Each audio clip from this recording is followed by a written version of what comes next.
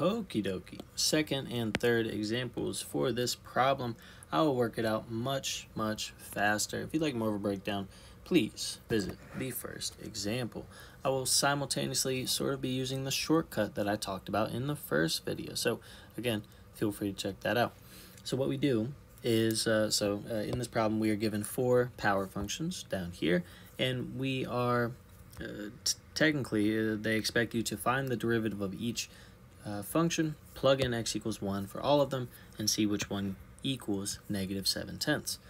What we'll do instead is just practice rewriting all these functions as x to the a power, because that's the first step for how we would go about finding the derivatives of each of these functions.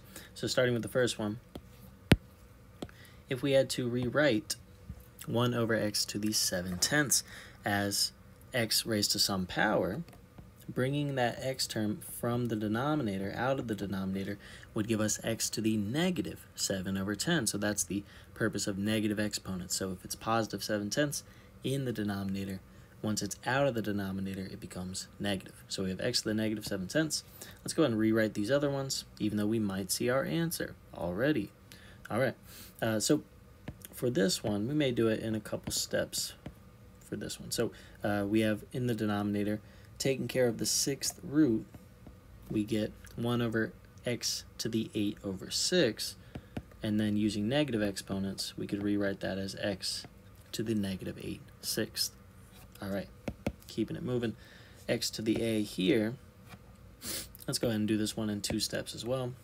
1 over x to the -2/5. Again, whatever the root is becomes our denominator in each case.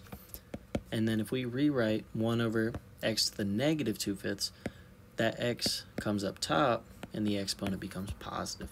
And the last one, 1 over x to the -1 is equivalent to x to the +1 if we bring that x out of the denominator. So really it's just x. So we look at these exponents, these a values, and we see which one of these a values matches our desired value, so -7/10, and that is option A. So that is the shortcut for this one. It's just rewrite all the functions and see which one has the exponent that matches our answer. All right, let's go and do one more even faster.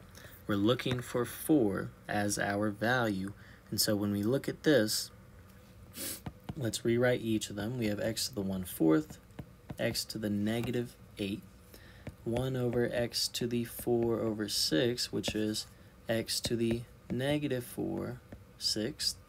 And this last one, the square root is like having a 2 on the outside of the root. So it would be x to the 8 over 2, and 8 over 2 is equal to 4. And so because 4 is the exponent of the rewritten version of this function, that means D is our answer because 4 matches that 4 there. So we break out the eraser to see that D is our answer.